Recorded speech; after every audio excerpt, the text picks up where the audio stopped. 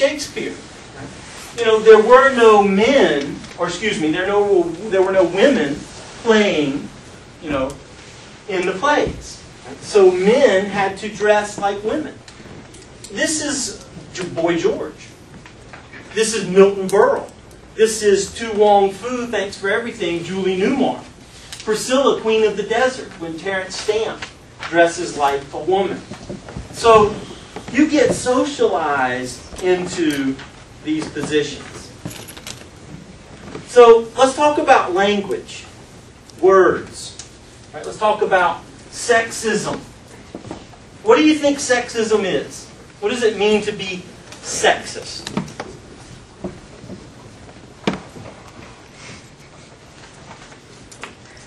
I guess you'd favor one gender over the other. Favor one gender over the other? Which gender do you think that would be?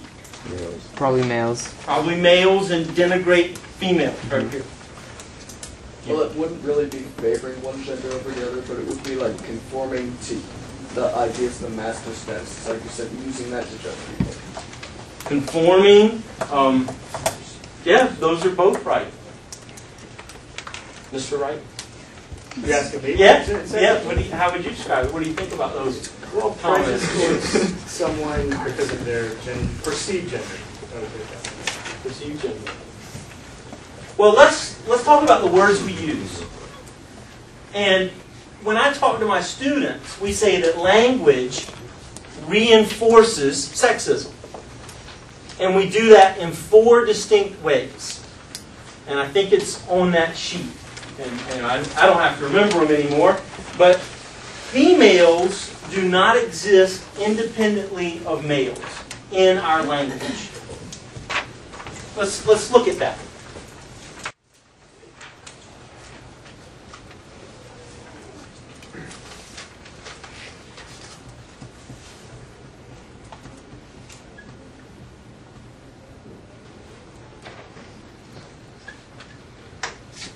What do you know about these two Smiths? One is married.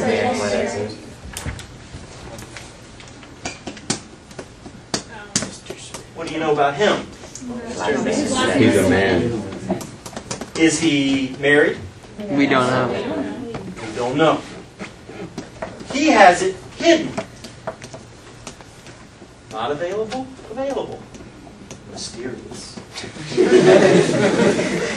The person in power can hide their... What happens... Here's my wife's maiden name. Karen Willard. With a W, Willard. So when Karen and I got married, she is no longer Karen Willard, but she is Mrs. Paul Roof.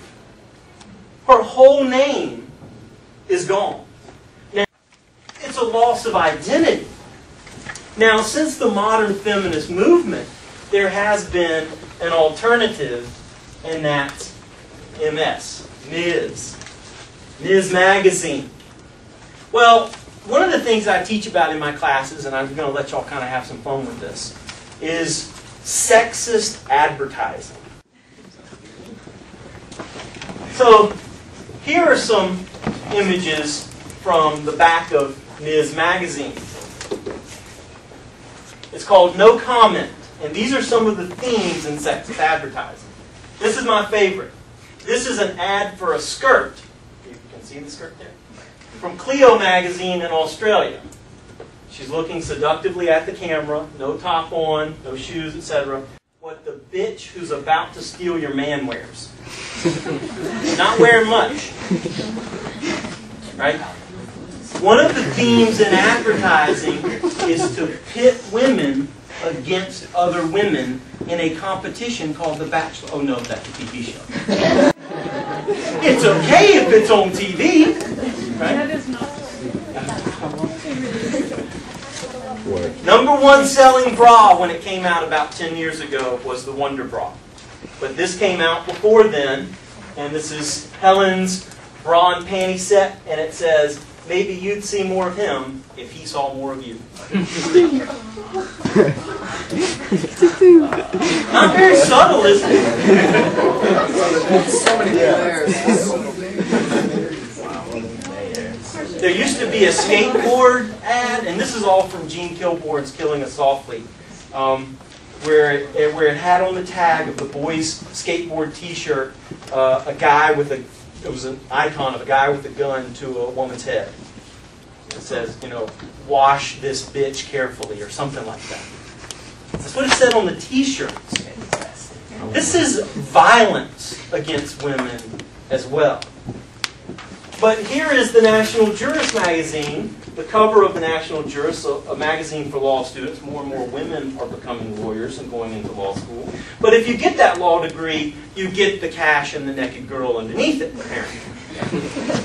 Some added incentives. So women as objects, women with money, women as gold diggers is another theme. This is an iconic ad. Versace. Was it in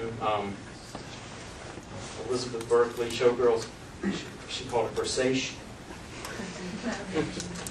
Messed up. It's like one day I called it, I'm going to go get a Channel handbag for my wife. There's all the females. You guys do that. This is what is called a post-rape pose. I mean, she is literally, if you read into this, I mean, how did she get in that stairwell? She's obviously pushed, I mean, or she bit something she wasn't supposed to bite. Right? This is the whole Paradise Lost. It's an apple that's been bitten. Is this one? No. She's about to. Yeah, of course she's going to do it, right? But this is, of course, Madonna. I mean, look at the name she has. Mother of the Lord. I mean, Madonna. And, of course, the dress is slit. And I don't know if the purple has any significance, but she's wearing the purple dress. I mean, it's just over and over again, these themes. I'm not making this stuff up. You and I have learned it. And I'll talk about that in a second. Think about he and she. The two pronouns. He and she. So if I say things to you like the telephone operator or the elementary school teacher, most of you think, through our socialization process, she. But if I start talking about the school principal's office, she. Really? And that's not really the case numerically anymore. But many people, yeah, I was like, is not the case anymore. It used to be, but yeah, it might be changing because of that. I've never had that. Or things like college professor. Many people will think he. That is not the case anymore. The physician. So think about those words. And it's not that if you have those thoughts. Think about what society has. And it's group think. It's group mind. You know, the female physician will be with you in a moment. The male nurse is going to change your bedpan this week. Thanks for the heads up. Because if you said nurse, I might instinctively think nurse is feminine. Mother Nature. Ships, airplanes, cars. I'm going to go out and wash her and wax her and buff her this weekend in the driveway. And I'm going to drive her around, and she corners like she's on rails. She handles like a dream. We're talking about my car. We tend to put things that are feminine under our control. Under our control. Where we put things that are masculine as having control. God